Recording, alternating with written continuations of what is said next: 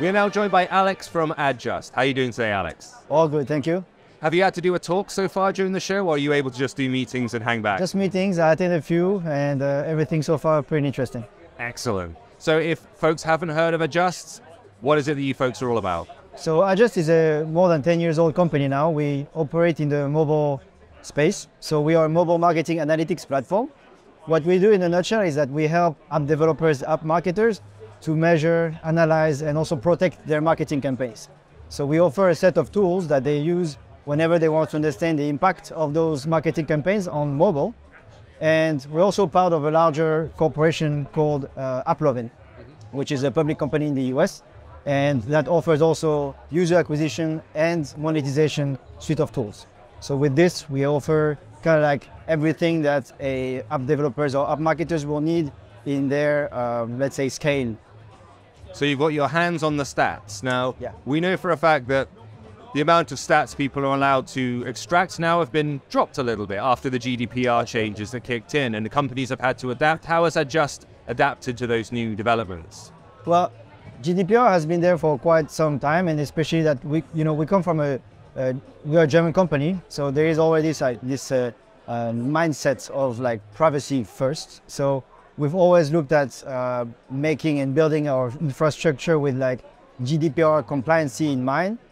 I think where we got tested as well even more was with the recent changes on iOS and the ATT, SK network, all the changes there also push the limits of privacy for our dev team and product team to look at and build solutions that are really focusing and fitting with this privacy era that we're in. But it is tricky, and people are obviously increasingly more cautious about the kind of data that they share. But when it comes to attracting users to a new game or a new service or app, what is the best way of doing it these days? It's kind of a very open and golden question, but how, with a changing landscape that changes every 6 weeks, basically, how do you get people in at the moment? What's the method? Well, if we were to ask maybe like 4 or 5 years ago, there was plenty of companies that were selling user acquisition, monetization. I think the market kind of consolidated around a few players that are really strong in terms of technology. So of course you have the bigger platforms like the Google, the Facebook, Apple also growing like year on year quite a lot. But you also have like companies like Applovin that also deliver in that space, deliver at scale, and allow game publishers, game developers to also scale their game around that. New channels also coming. So you have consolidation on one side, and you have also some newcomers on the CTV side, for example. So people spend time on mobile, but they also spend time on, in front of their TV, and like technology now allow to have a certain level of data, and you understand what users are doing and watching at the same time. It's not like, linear TV where you have a set program for each time of the day. You actually have more data onto what users are actually watching at what time of the day. And so we see advertising platform also investing a lot of like research and development, and CTV advertising platform also taking a growing part of the market share when it comes to acquisition.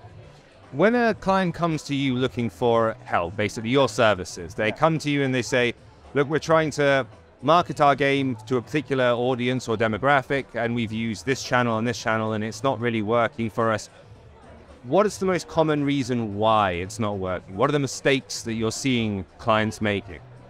I think over time, definitely app marketers were more and more, conscious and cautious about their spend. So what we saw in the very beginning was, and that's why also Adjust was in that space of like, driving this idea of like everything has to be performance related, right? So you have cost per install, and then you understand how much this install costs you, but like having all the events after the install where you understand how much people are spending, what are the purchases that they are making, how they are also being retained within the app, because sometimes the value of a user is not necessarily only monetary, but it's also the time that they spend, the virality that they can bring also with them being in the app and sharing the app with others. So the mistake we've seen and we're helping app developers to do is adding as many set of KPIs that help them understand over time what is a valuable user. Some users might be valuable, and you can see that they are strongly retained at the very beginning, but they might monetize maybe a month after, you know?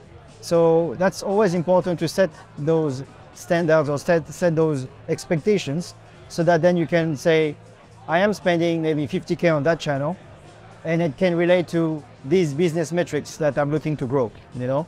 So the mistake we've seen is lack of planning and strategy behind the setting of those business metrics, but it's definitely becoming more and more common now, and we also offer some tools that allow to, you know, have some more intelligence and preset of events, knowing that, you know, it's always pretty standard what app marketers might be looking for, you know? Right.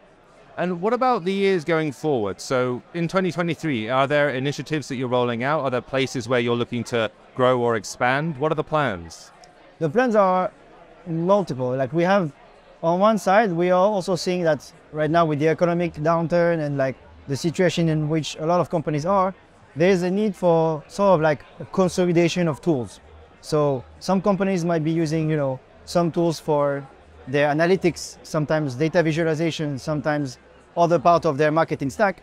So we see that some of those companies will want some economies of scale and might merge some tools and have like something that is one tool to kind of like monitor everything, right? Rule them all, I thought you were going to say. Maybe after. So that's where we see, and where we are investing also a lot of you know, time and resources. It's understanding what are the pain points right now in mobile analytics and try to consolidate those needs. So it comes from like bringing more data visualization tools, bringing some alerting system, bringing as well some automation in how customers are managing their campaigns, because with less people in companies, maybe you will have also this pressure on like delivering more with like the same set of tools that you have right now. So that's where we're heading on that side for like, let's say the set of tools that we have. When it comes to privacy and all the changes coming up, you know, Google, the privacy sandbox is coming. Apple is also developing even added features into SKAD networks.